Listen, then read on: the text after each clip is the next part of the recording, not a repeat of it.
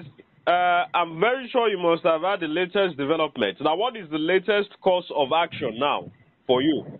Well, as I speak with you, the principal officers of the Ekiti State House of Assembly have just concluded our meeting. And going by what has happened in the House of Assembly this morning, the illegality that took place, we have decided that those who perpetrated this heinous crime against the state should be suspended forthwith. And the names of the members that are affected are Honorable Jamiu Hakeem, Honorable Aribasoye Adeoye, Honorable Bode Adeoye, Honorable Lateef Congo. All these have been suspended. That's Honorable Lateef Akanle. Honorable Lateef Akanle. Yeah. And Honorable Toyin. Okay. Honorable Deji Ajayi. Honorable Demola from Igero. All that I've mentioned have been suspended forthwith in the State House of Assembly for bringing in the police to come and intimidate and harass the clerk and everybody to institute that illegal impeachment. We are working with truth, and democracy must survive in Ekiti State. All these members have been suspended forthwith.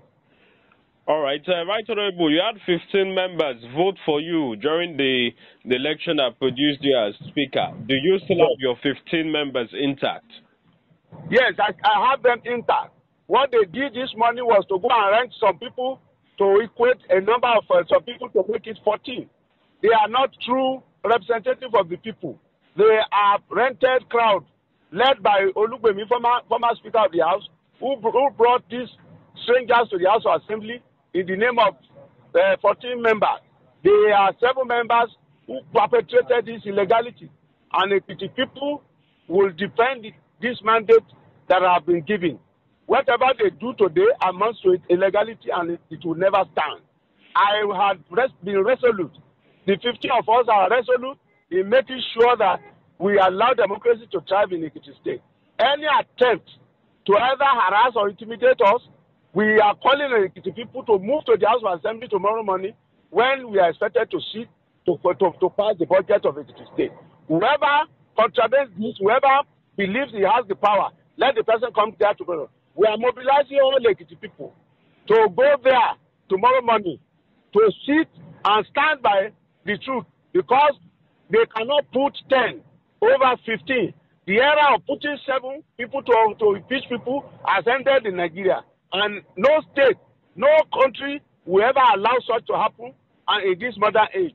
What Dr. Kayode Fayemi has done amounted to illegality, amounted to undemocratic posture, amounted to intimidation and harassment of Ekiti people, and amounted to the intimidation and harassment of the government of Adeoye.